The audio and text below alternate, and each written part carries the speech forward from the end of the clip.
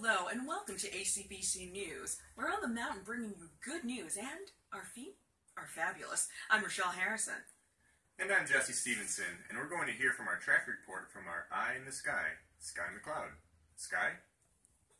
Thank you, Jesse. I'm here looking northbound on County Route 43, just south of State Route 196, and traffic appears to be moving at a pretty steady pace.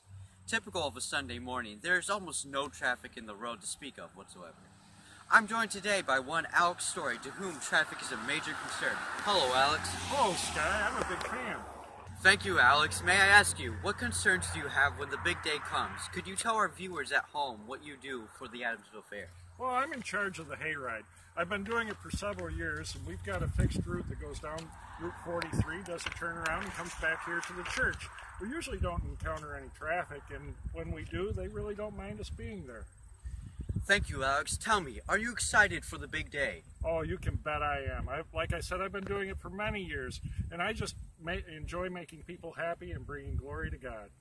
Amen. As a reminder for our viewers at home, the Adamsville Fair is looking for more volunteers, just like Alex here, to help with other traffic concerns, such as parking attendants. Back to you, Jesse. Thank you, Sky. The ongoing candy crisis is still plaguing the local communities. Officials are urging citizens to donate candy in the nearest donation bin as soon as possible. You can get involved.